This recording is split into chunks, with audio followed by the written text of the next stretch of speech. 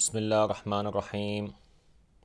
والحمد لله رب العالمين بارئ الخلائق أجمعين باعث الأنبياء والمرسلين، ثم الصلاة والسلام على أشرف الأنبياء وسيد المرسلين حبيب إله العالمين المصطفى أبي القاسم محمد، اللهم صل على محمد وآل محمد، وعلى آله الطيبين الطاهرين المعصومين المنتجبين الذين أذهب الله عنهم الرجس وطهرهم تطهيرا، اللهم صل على محمد وآل محمد.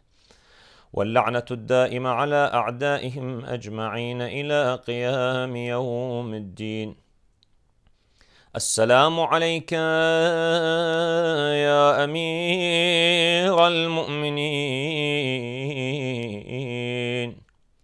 السلام عليك يا سيد الوصيين، السلام عليك أيها المظلوم الشهيد. رزقنا الله في الدنيا زيارتكم وشفاعتكم في الدنيا والآخرة.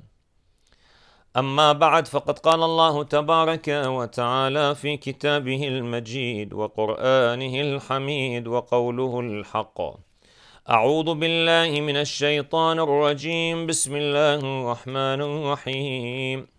ألف لام را، كتاب أنزلناه إليك لتخرج الناس من الظلمات إلى النور بإذن ربهم إلى صراط العزيز الحميد.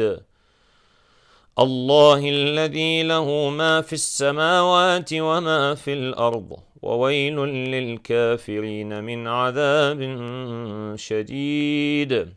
الذين يستحبون الحياة الدنيا على الآخرة ويصدون عن سبيل الله ويبغونها عوجا، أولئك في ضلال بعيد. صدق الله العلي العظيم. Inshallah, over the next few nights we will be discussing Surah Ibrahim على نبينا وآله وعليه السلام, and inshallah we'll try to get through as much as we can over the next few nights, inshallah.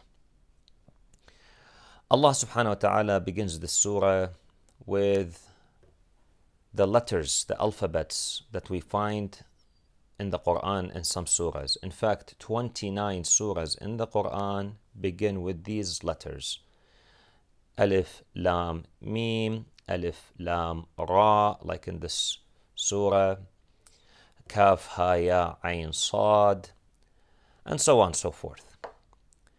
What do these letters mean? Mufassirin have given many interpretations. Some of them have given over 11 interpretations, sometimes even more, about what the meaning of these letters are. For the sake of time, we will discuss only a few of these meanings and some of those interpretations. Some suggest that these letters are secrets, hidden, what is referred to in the Quran as mutashabihat. Some verses in the Quran are mutashabih and some are muhkam. Allah subhanahu wa ta'ala says in Surah Ali Imran, Bismillah ar-Rahman ar-Rahim,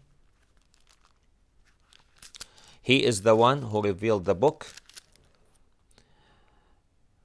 هو الذي أنزل عليك الكتاب منه آيات محكمات هن أم الكتاب. This is ayah number 7 of Surah Ali Imran.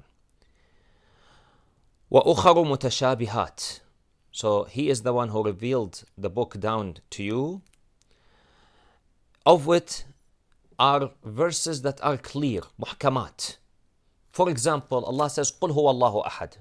Clear, خلاص قل هو الله أحد. Allah says ليس كمثله شيء. There is nothing like Allah subhanahu wa ta'ala. These are clear verses. بسم الله الرحمن الرحيم يا أيها الذين آمنوا أقيموا الصلاة. All those who pray, establish salat. Clear verses. Some verses, however, are mutashabahat.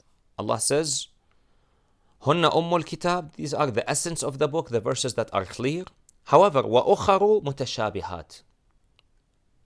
Mutashabih are verses that may require interpretation, require ta'weel. So Allah says, فَأَمَّا الَّذِينَ فِي قُلُوبِهِمْ زَيْغٌ فَيَتَّبِعُونَ مَا تَشَابَهَ مِنْهُ. People who are deviant, who have deviation in their hearts, they follow those verses that require deeper interpretation, ta'weel, so that they would misguide people. They would give all kinds of interpretation that misguide. For example, among the verses that are, require interpretation are verses that give personification of Allah subhanahu wa ta'ala. Yani, for example, Allah says the hand of Allah is on top of their hand. So does Allah really have a hand? Or, for example, in Surah Taha, Allah says, Ar-Rahmanu ala al-arsh istawa. The All-Beneficent sat on the throne. So does that mean Allah physically sits on the throne? A group of Muslims, the Ash'arites and the Salafi school, both say, yes, Allah has hand, He sits, but not like the way we do. Like He has a hand, but not like our hand. He sits, but not like the way we sit.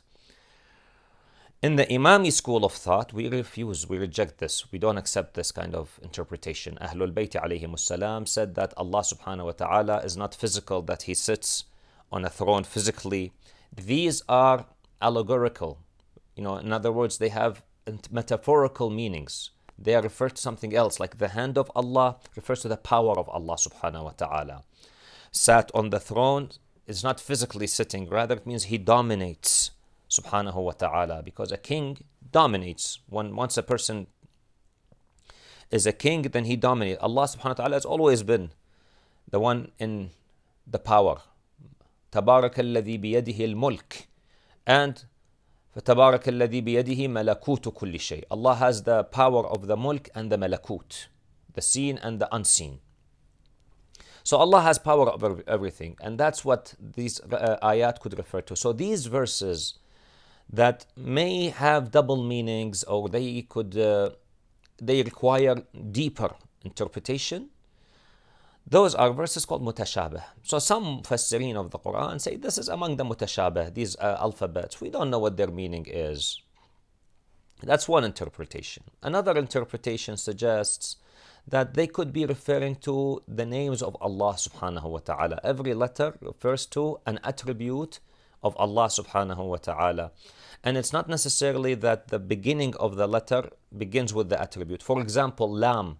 The Lam could refer to the attribute of Allah, the Alim. The Lam of Alim is in the middle, but it's reference into that. So the Alif could refer to Allah subhanahu wa ta'ala. In Kaf Ha Ya Ain Sad, for example, the Kaf could refer to Allahul Kafi, the one who suffices. He suffices people.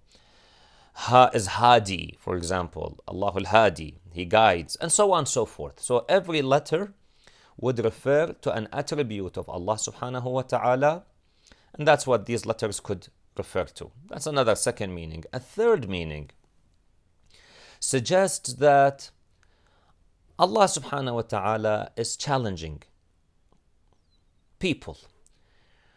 And this is attributed to a hadith from Imam As-Sajjad alayhi salam and Imam Al-Rida salamullahi alayhi. Both of them have a hadith where they suggest the essence of the hadith is that Allah subhanahu wa ta'ala is challenging Quraysh. He challenges people across humanity, throughout humanity, that try to come up with a copy like the Qur'an if you can. Can you come up with a copy like the Qur'an? Allah subhanahu wa ta'ala is basically telling people that the Qur'an is made up of words. It's kalamullah. Allah created these words. And words are made up of what? Letters. So therefore, if you people doubt that this Qur'an is from Allah subhanahu wa ta'ala, use these tools, use these alphabets, and try to come up with a copy like the Qur'an, if you can. For example, just to draw an analogy here, if someone goes to a painter and looks at a beautiful painting, he says like, oh, I could have done this myself. I look at this painting and they say, what's so special about this painting? I could have done a better job. So the painter could say, okay, if that's the case, no problem. Take the tools. Here is the brush. Here is the paint. These are the tools I use to produce this painting. You use the same tools and try to come up with something better than this if you can.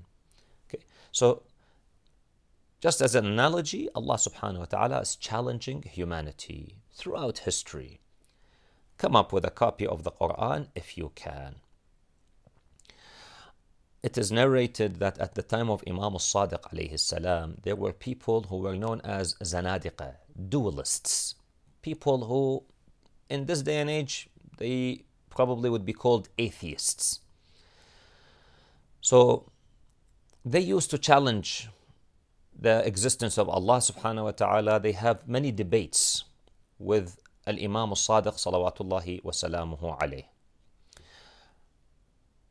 One day, 4 of them, and they were the leaders of them, a man called Ibn Abi Al-Awja, second one Abu Shakir Al-Disani, third is Abd al-Malik al-Basri, and the fourth is Abdullah ibn al-Muqaffa.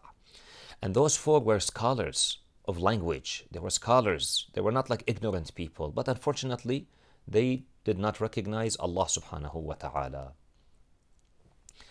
These 4 came one day to Masjid al-Haram, and they saw people doing tawaf around the Kaaba. They said, look at these people, just going around these rocks. Ibn Abi Al-Awja said, listen guys, how about each one of us comes up with a quarter of a Qur'an? We are scholars.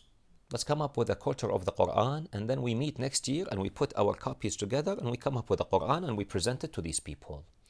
If we can nullify the Qur'an, we would nullify the prophethood of Prophet Muhammad sallallahu alaihi wasallam, and this would just nullify the whole religion of Islam.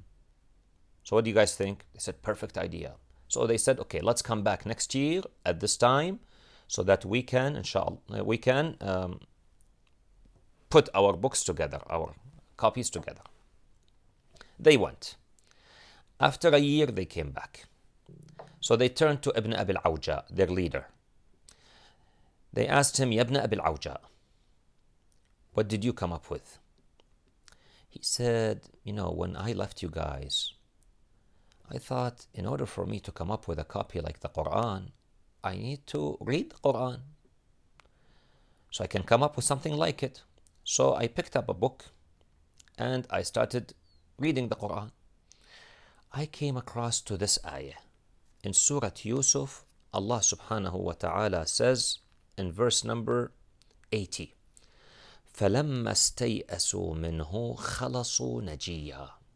When they gave up on him, and this is at the time when Yusuf alayhi salam took his brother Binyamin with him, and they tried to tell him that please don't take Binyamin, take one of us, our father really wanted us to bring him back, and so on and so forth. He said, no, we'll take Binyamin. So after they gave up hope from taking Binyamin, they had a private meeting. فَلَمَّا اسْتَيْأَسُوا مِنْهُ خَلَصُوا نَجِيًّا. Munajat Najiyya, يعني private talk. He says, this ayah, or this portion of the ayah, in fact, it's not even a whole ayah. فَلَمَّا اسْتَيْأَسُوا مِنْهُ خَلَصُوا نَجِيًّا. If you look at verse number 80, there are other lines as well in the verse. But this part of the ayah, when I looked at it, I just could not come up with anything near it in meaning, in brevity, in value. Yani it's such a brief statement, yet it carries such high eloquence, high value. So he says, you know what? I gave up. When I came to this ayah, I gave up. That's Ibn Abi Al-Awja. So then they turned to Abdul Malik. What about you, Ya Abdul Malik? He said, well, same thing here.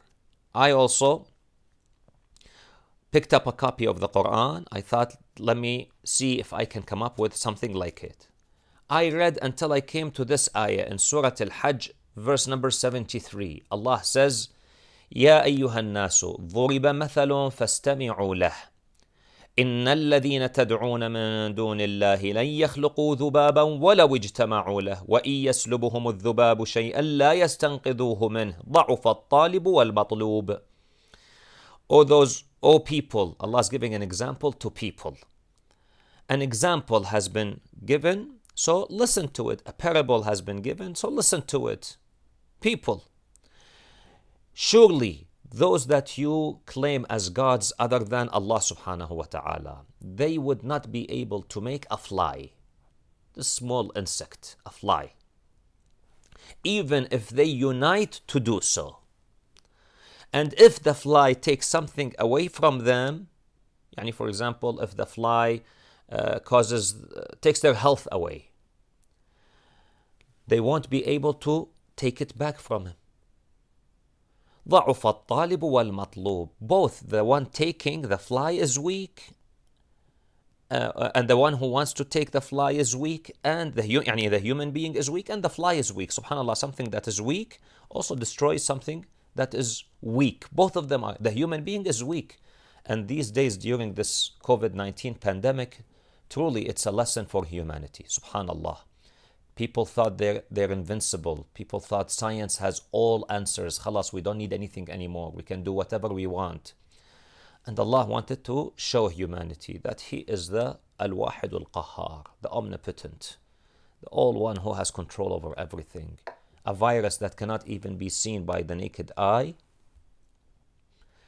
has crippled world's economies, claimed the lives of hundreds of thousands of people, has affected the lives of millions of people. Subhanallah. These hundreds of thousands of people who have lost their lives due to COVID-19. If you talk to them 4 or 5 months ago, they would have told you, I have wedding plans, I have travel plans, I have plans to do this, plans to do that. And now, subhanallah, they're not even on this earth anymore. Inna lillahi wa inna ilayhi raji'un. Truly something to wake up for, brothers and sisters. Let's not procrastinate and delay our tawbah, our repentance, and our iman in Allah subhanahu wa ta'ala. Okay, so Allah subhanahu wa ta'ala is giving an example in the fly. That, be aware, and Allah is giving it to all people. And this is important. I will come back to this point. Allah says, Ya ayyuhan nasu. This is in Surah Al-Hajj, verse number 73. O people. And I'll come back to this point, inshallah. Just keep it in mind. Abdul Malik says, I came to this ayah, I just could not come up with an ayah that is equal to it in terms of its eloquence, in terms of its content, in terms of its value. So really, I gave up hope. I could not come up with something like the Quran.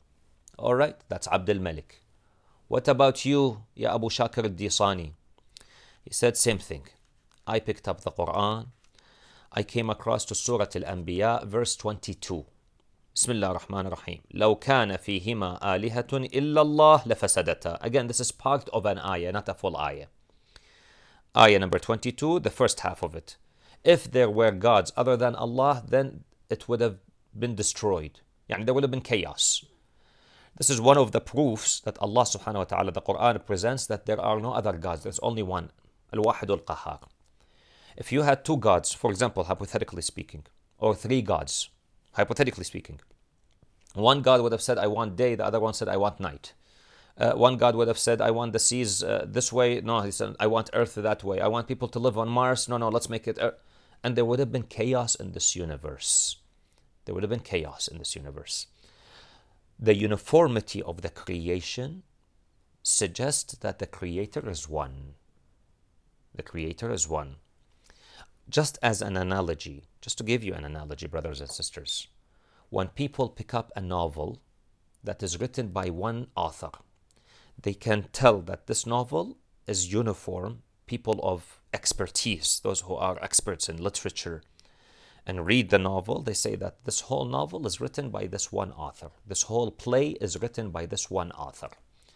When there is a change, slight change in the tone, experts pick it up. They can tell. This is now, something has changed. And there are plays in history, historical plays, I don't have time to get into them, where scholars of English language suspected that the whole play may not have been written by one author. And using textual analysis, they proved it. They suggested, they realized, they came to a conclusion, pretty good evidence that this portion of the play was written by Shakespeare, because 80 or plus percent of its content is similar to Shakespearean language. The rest was written by another author. So you see how, subhanallah, when you have uniformity, people can tell. In the creation, you see this beautiful cohesion, this beautiful uniformity. How the animal kingdom depends on one another, for example. How the world depends on one another. We exhale, for example, CO2. Plants and vegetations, if we use the word inhale, they breathe CO2. And they exhale oxygen that we inhale as human beings, for example. Subhanallah. Look at this beautiful creation of Allah subhanahu wa ta'ala. And that's just one example. There are millions of examples that we don't even think about, don't even realize. Allah says, look at the skies. Do you see any faults in the skies? Look at the signs. Look at yourself. Look at yourself. See all these signs that inside you. All this came in by coincidence. Subhanallah. Really, if people were to reflect, they would realize there is definitely a creator. Allahu la ilaha illa huwa al-wahidul qahhar. So he says, I came to this ayah, if there were more than gods, if there were in it gods, then it would have caused corruption. There would have been corruption, chaos.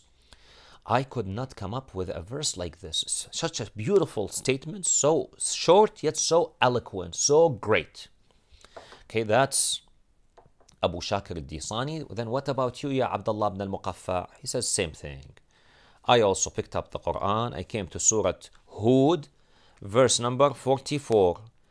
This is the time when, after the flooding finished of Prophet Nuh alayhi salam, Allah says, وَقِيلَ يَا أَرْضُ ابْلَعِي مَاءَكِ. And it was said, O earth, swallow thy water. وَيَا سَمَاءُ أَقْلِعِي. And O skies, stop. The skies were to stop. وَغِيظَ الْمَاء وَقُضِيَ الْأَمْرُ. So the water then, dissipated.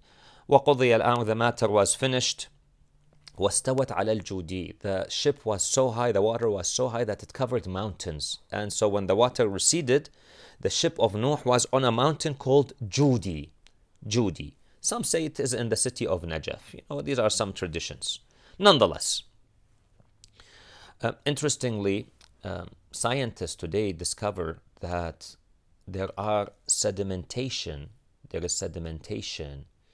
on mountains. And so they speculate that the earth was covered with water because this sedimentation is caused by water. When minerals deposit, for example, minerals in water deposit on mountains. The flooding of Nuh alayhi salam, according to some traditions, suggests that it lasted for 600 years. So it may be possible, Allahu alam, God knows best, that because of these 600 years of the mountains and everything being covered by water, then that could sedimentation that could have happened then, and Allah knows best, inshallah. Okay, anyways, وَاسْتَوَتْ عَلَى الْجُودِي وَقِيلَ بُعْدًا لِلْقَوْمِ الظَّالِمِينَ. It was said that far away for the oppressors. He said, when I came to this verse, again, I could not come up with anything like it, a match to it in eloquence, in the vocabulary, in the style, how the words are put together. It's amazing, amazing in terms of eloquence. And the scholars of language recognize this. That's why, brothers and sisters, just to let you know something, I personally have not seen a single scholar of Arabic literature, Arabic language, who claims that the Quran is not the book of Allah subhanahu wa ta'ala. It's not a divinely revealed book. I have not seen. People who doubt the Quran, most of them, if not all of them, are not scholars. People who just pick up the Quran and read, and they start to come up with, excuses and things like this. But scholars don't, Ibn Abil Kawwa, who was a Kharijite, one day came to Amir al-Mu'mineen alayhi salam, and he said, I found a lot of contradictions in the Quran. Imam alayhi salamullah alayhi said, may your mother not, have wept over your dead body. ثَكَلَتْكَ أُمُّكَ. The Quran approves one part, approves the other part, confirms the other part, not contradicts. He says, for example, he gave one example. He gave many examples. I'll give him one example. I'll give you one example here. He said, Allah in one part says He is the Lord of the East and the West. In another part, He's the Lord of the two Easts and the two Wests. In another part, He says He's the Lord of the many Easts and many Wests. So what is this? This is called contradiction. Either one East, one West, two East, two Wests, many East, many Wests. رب المشرق والمغرب, or رب المشرقين ورب المغربين, or رب المشارق ورب المغارب. You know, which one it is? He says, Ya ibn Abil Awja. When Allah says the Lord of the East and the West, for example, that's East, this is West. Okay, for example, that's one. Okay, when He says two East, two Wests, the East of the winter is different from the East of the summer.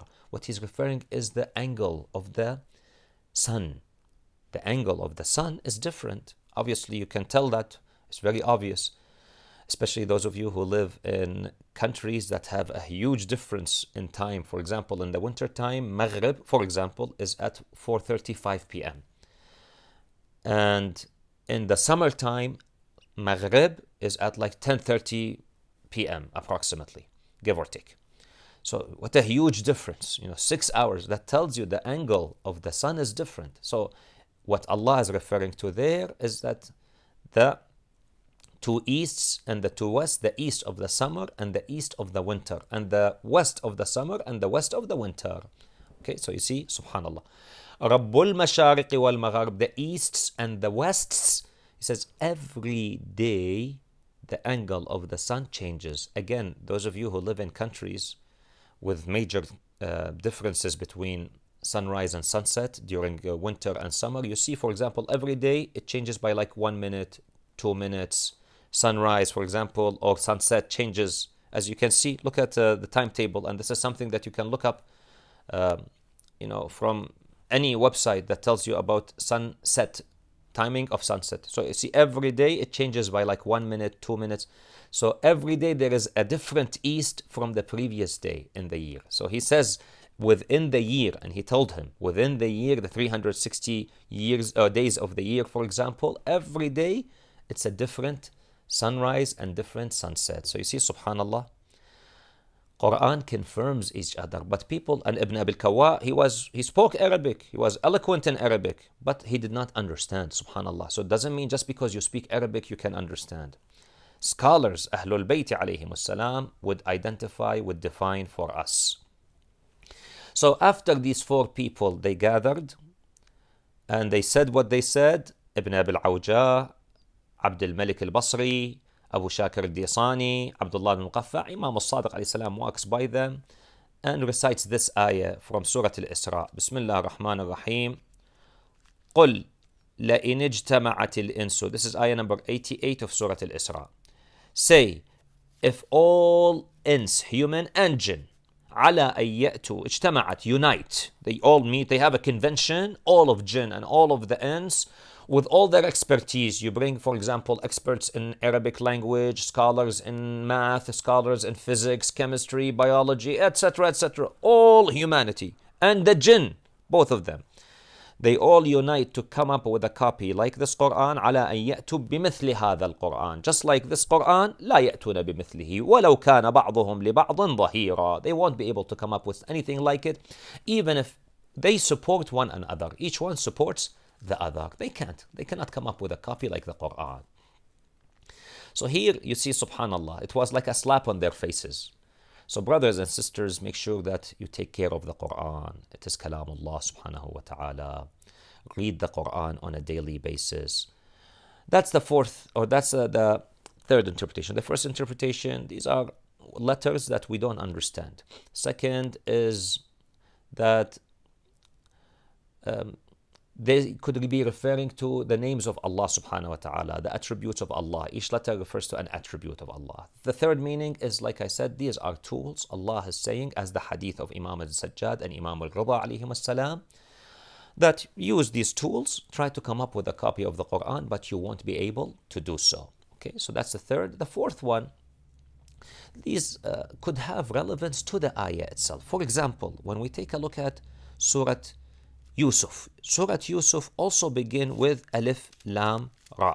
Allah subhanahu wa ta'ala says, Alif, Lam, Ra, ذَلِكَ الْكِتَابُ تِلْكَ آيَاتُ الْكِتَابِ الْمُبِينِ. Alif, Lam, Ra, تِلْكَ آيَاتُ الْكِتَابِ الْمُبِينِ in Surah Yusuf. Alif, Lam, Ra, indeed these are the verses or the signs of this clear book. Okay? In Surah Ibrahim, the one we're discussing, Alif Lam Ra, Kitabun Anzalnahu Ilayka. Alif Lam Ra, a book that we have revealed down to you. Every surah that begins with Alif Lam Ra in the Quran, if you look at it, there are several surahs that begin with Alif Lam Ra.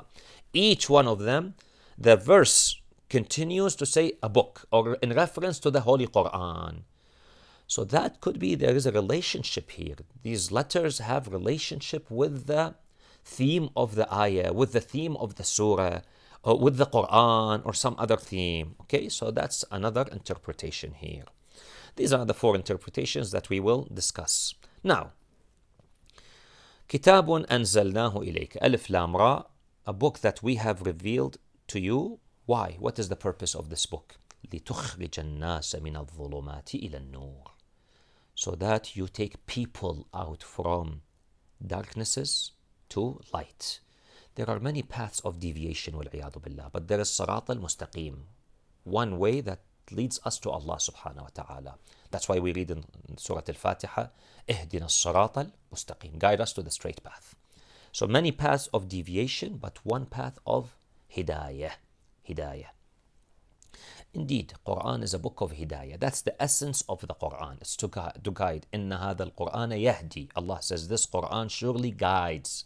It's a book of hidayah. Guides people. When people read the Quran and do tadabbur, there is tadabbur of Quran. أَفَلَا يَتَدَبُّرُ. Tadabbur means you read the ayat and you try to interact with the ayat, learn from the ayat, not interpret. There is tadabbur, there is tafsir, and there is ta'wil. Tadabbur means you read the ayat and you reflect upon them.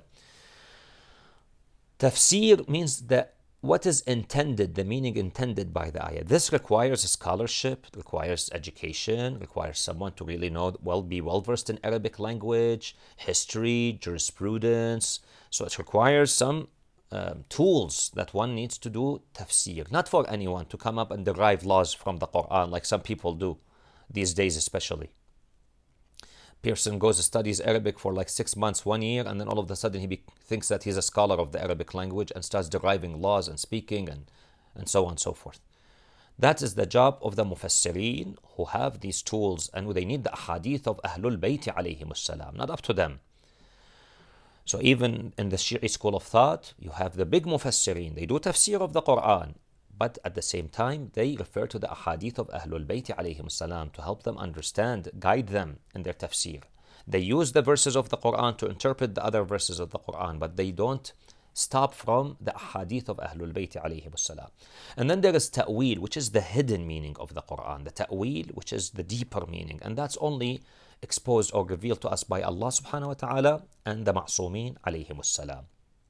As per ayah number 7 of Surah Ali Imran, that no one knows ta'wilahu, its deeper interpretation, but Allah wal-rasikhuna fil ilm, and those who are well versed in knowledge. Okay, every day Imam Amir al-Mu'mineen salamullah alayhi says, try to read 100 verses of the Quran in Arabic.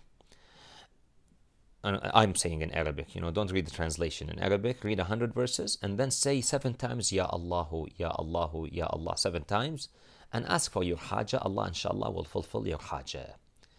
Imam al-Rida alayhi salam says every day you should read at least 50 verses of the Quran. Now if someone says, I can't, Shaykh, it's difficult for me, my Arabic is not that great, pick up a book with a transliteration. These days there are transliterations available. So read the transliteration and any 100 verses of the Quran. Just get used to reading the Quran. The translation you can read to help you do tadabbur. If you don't know Arabic, tadabbur, that's the reflection, contemplate on the verses of the Quran, so that you can learn. When you come across a verse that talks about, for example, the hellfire, you say, Ya Allah, save us from the hellfire. You come across the verses that tell you, for example, of Jannah. You say, Ya Allah, make us among the people of Jannah. For example, that's called contemplation. Yani you interact with the Quran. Allah says, establish salat. You say, Ya Allah, make me among the people who establish salat, for example. And so on and so forth. So these are ways for us to interact with the Quran and make the Quran really a part of our lives. Every day we should be reading the Quran to the best of our abilities. Now, Allah says it's a book that guides people. تُخْرِجَ النَّاسِ. Now, interestingly, the surah begins with this. A book we reveal to you so that you take people out from darknesses to light. by the permission of their Lord. In the last ayah of Surah Ibrahim, Allah says, هَذَا بَلَاغٌ لِلنَّاسِ. This is a proclamation to people. Quite interesting, which means that the Qur'an and the laws of Allah are not only for Muslims, they're for humanity at large. The Qur'an is a book of guidance for those who want to gain guidance. All humanity, when they read the Qur'an, they will believe in its message, they will believe in the message of Rasulullah sallallahu alaihi wasallam if they were to seek guidance. However, there is no compulsion in the religion. La ikraha fi din. Allah does not force people. Otherwise, Allah also says in Surah Ali Imran, وَلِلَّهِ عَلَى النَّاسِ حَجُّ الْبَيْتِ. Allah subhanahu wa ta'ala has mandated on people to perform Hajj. Hajj. لِلنَّاسِ. Allah not upset about the mu'mineen or the Muslimin. All people. That's why some of the fuqaha suggest that the ahkam of Allah, the ahkam of Islam are universal. They apply to all human beings. However, there is no compulsion in the religion. People choose to follow or not to follow. So that is, you see the cohesion of the Qur'an. It began Surah Ibrahim, a book we revealed it to you so that you take people out from darknesses to the light. And Allah says at the end, هَذَا بَلَاغٌ لِلنَّاسِ. This is indeed a proclamation to the people. Okay, you take them out by the permission of your Lord. Yani Rasulullah sallallahu alaihi wasallam, all the powers he has, all the abilities he has, comes from Allah subhanahu wa ta'ala. He is not independent of Allah, wal-iyadu billah. That's shirk. No one says that. But Allah has given him guidance, abilities. And we'll talk about that in the future, inshallah, later on in this, when we come to the surah, about how Allah subhanahu wa ta'ala gave the ma'soomeen alayhim salam abilities to cure people, to heal people, to perform miracles. We'll talk about that inshallah later. But by the permission of their Lord, to the Sirat al-Aziz al-Hamid, لِتُخْرِجَ النَّاسَ مِنَ الظُّلُمَاتِ إِلَى النُّورِ. We pray to Allah subhanahu wa ta'ala to keep us on the Sirat of Allah subhanahu wa ta'ala, Sirat al-Mustaqim, Sirat al-Aziz, Aziz, the all honorable, the mighty, powerful, and Hamid, the one who people need to be thankful to repeatedly. No matter how much we thank Allah, it's too little. We don't do justice to Allah subhanahu wa ta'ala. So brothers and sisters, first of all, increase your interaction with the Qur'an. Read the Qur'an on a daily basis. Try to contemplate on the words of the Qur'an. Try to read at least 50 verses, even better 100 verses every day. And then after you read these 100 verses, say, Ya Allah, Ya Allah, Ya. These 100 verses could be from anywhere in the Qur'an. Let's say you read a short surah, for example, Surah An-Naba has 40 verses, for example. You read other surahs with a bit more verses, shorter verses, and so on and so forth. Try to read the Qur'an, interact with it, pray to Allah to illuminate our hearts with the Qur'an. Look at the wordings of the Qur'an. Imam As-Sadiq alayhi salam was asked, if I memorize the Qur'an, should I read it by heart or look at the words? He says, no, look at the words. Even if you have it memorized, look at the words because it illuminates. This is Kalamullah. These are the words of Allah subhanahu wa ta'ala. They have some healing power. They have curing power. And indeed, when you listen to the Qur'an being recited professionally well, truly soothes people. I remember many years ago, I was invited to a church back in Vancouver, Canada. It was called Knox United Church. At that Knox United Church, I gave a talk. I started off by reciting few verses through the style, tajweed, of Surah Maryam. And then I translated the verses and gave a brief talk. At the end of my talk, people came to me and they said, we did not understand a word of the Arabic that you recited, but it was moving. We felt it moving, really. Yani it vibrates the human being. And this was not the first time I've had this. Other times, I've also gone to places where I've recited, and people who are not Muslims, they would come, people who don't understand Arabic, they say this recitation was mesmerizing, it was moving. Indeed, the words of Allah, Allah says, when they said this to me, I remembered the verse in Surah Al-Hashr where Allah says, if we were to reveal the Qur'an upon a mountain, you'd see it shaking and trembling from the fear of Allah. So then what about a human being who has feelings and emotions and a mind and an intellect? So truly, brothers and sisters, the Quran brings healing to the heart, cures to the heart. It soothes people. So pray to people, to Allah, to make you among the people of the Quran. The best among you is the one who learns the Quran and teaches it to others. This is a book of guidance. Never doubt the Quran. Wal-'iyadhu billah. It is Kalam Allah. I attended a lecture more than 20 years ago by a professor at UBC, the University of British Columbia in Vancouver, Canada. His name was Professor Hanna Qassis. He was a Christian man of Palestinian origin, and he was a professor of Islam and Arabic language at UBC. I attended his lecture myself, and he said in that lecture, if I were to treat the Quran as a book of literature, only book of literature, I can prove that it is the words of Allah. Subhanallah. Subhanallah. We say, Alhamdulillah, who made us among the believers of the Quran, the followers of the Quran. May Allah increase our guidance through the Quran and through Ahlul Bayt alayhim as-salam. And indeed, Allah subhanahu wa ta'ala, Rasulullah sallallahu alayhi wa tells us that Ali is with the Quran and the Quran is with Ali. So really, Imam Ali alayhi salam is the teacher of the Quran. He is the guide to the Quran.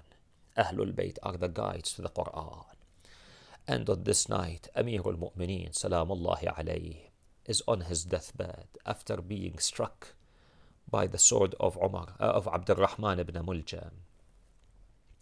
And he is there, his family is all around him, they're in tears, crying. They're saying, Aywa Abata, Aywa Aliyah. The news has spread across Kufa that Ali has been struck. So the orphans gathered at the door of Amir al-Mu'mineen. People gathered at the door of Amir al-Mu'mineen. Al-Asbagh ibn Nubata says, I came to see Imam Ali.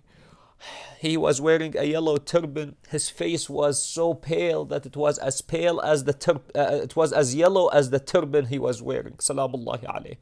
I told him, Ya Amir al-Mu'mineen, show me your wound. He showed me his wound. I said, Ya Amir al-Mu'mineen, you are like a mountain. Nothing hurts you. Nothing hurts you. Inshallah, you'll be cured from this one. You'll come back. He said, no, Ya Asbagh, I am going to be leaving you soon. So Asbagh started crying. Amir al-Mu'mineen said, Ya Asbagh, don't cry. Innaha al-Jannah. Meaning, I'm going to Jannah, Ya Asbagh. He said, I know that, Ya Amir al-Mu'mineen. But I am crying because I'm gonna miss you. أبكي لفراقك يا أمير المؤمنين. I'm gonna be missing you, Ya Amir al-Mu'mineen. Every day I used to come pray salat behind you. Today onwards, I'm gonna be missing you. Then the family brings a doctor by the name of Athir ibn Amr. He takes a certain vein from a sheep and he inserts it into the wound of Amir al-Mu'mineen, salamullahi alayhi. Then he takes it back and he looks at it and he says, Ya Amir al-Mu'mineen, اعهد عهدك أوصي وصيتك فإن ضربة هذا اللعين وصلت إلى أم رأسك. Oh Ya Amir al-Mu'mineen, give your wasiyah, give your will, for the strike of this enemy of Allah has made it deep into your head, meaning the poison is now spread. When the family heard this, they started crying, Aywa Aliyah, Aywa Imama, Aywa Abata. And then Imam Ali was in the state, he was in pain. He told his son Imam al-Hassan. Now, after they captured Abdurrahman ibn Muljam and they kept him locked in a room in the house, he said, take care of him, make sure you feed him, don't leave him stay hungry. I say, Ya Amir al-Mu'mineen, you are giving wasiyah, you are telling people to take care of your murderer. What about us? We love you, Ya Amir al-Mu'mineen. We are, inshaAllah, among your Shia, inshaAllah. Remember us in dunya, in the qabr, in the mahshar, Ya Amir al-Mu'mineen. And then one day, while he was on the state, Zainab alayha salam came to see him. She said, Oh father, I have a question to ask you. He said, yes, my beloved Zainab, what would you like to ask? She said, I want to ask you about the hadith of Ayman. The Prophet had told Ayman about Karbala. Ayman narrated that hadith to Zainab salamullahi alayha. So she came to ask Amir al-Mu'mineen. When he heard this, he cried. He said, yes, Ya Zainab, but what she did not tell you is that you will be coming as a prisoner to Kufa. أيوة إمام يا أيوة علي يا إنا لله وإنا إليه راجعون وسيعلم الذين ظلموا أي منقلب ينقلبون والعاقبة للمتقين. Raise your hands in the dua, brothers and sisters, on these holy nights, as we are now commemorating the Shahada of Amir al-Mu'mineen sallallahu alayhi, and with these eyes that are full of tears, through which you have just commemorated Imam Ali salamullahi alayhi, the Imam of justice, the Imam of mercy. Inna lillah wa inna ilayhi raji'un.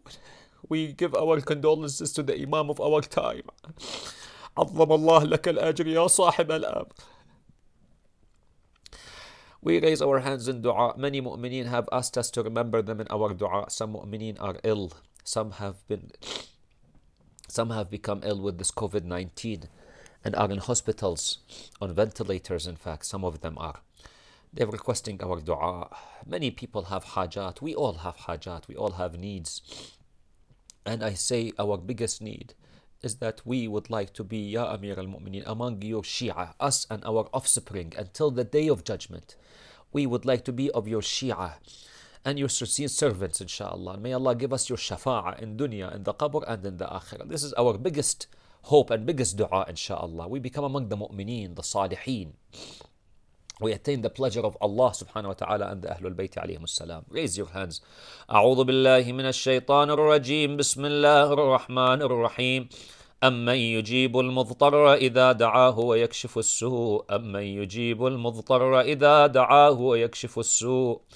أمن يجيب المضطر إذا دعاه ويكشف السوء. أمن يجيب المضطر إذا دعاه ويكشف السوء. أمن يجيب المضطر إذا دعاه ويكشف السوء. اللهم إنا نسألك وندعوك باسمك العظيم الأعظم الأعز الأجل الأكرم. 10 times together. يا الله يا الله يا الله يا الله يا الله يا الله يا الله يا الله يا الله يا الله. إلهي بفاطمة وأبيها وبعلها وبنيها والسر المستودع فيها، اكشف عنا السوء يا الله. Oh Allah, keep all harm away from humanity at large. اللهم اغفر ذنوبنا، كفر عنا سيئاتنا، وتوفنا مع الأبرار مع محمد وآله الأطهار. Oh Allah, fulfill all the needs of those mu'mineen who have hajat. All those who are ill, grant them a quick and complete recovery, Ya Allah. Oh Allah, have mercy on us and our progeny and our parents, Ya Allah. رب اغفر لي ولوالدي وللمؤمنين يوم يقوم الحساب. رب ارحمهما كما ربياني صغيرا. اجزهما بالإحسان إحسانا وبالسيئات غفرانا. All those who requested our du'as, oh Allah, fulfill their needs. Keep all harms away from them.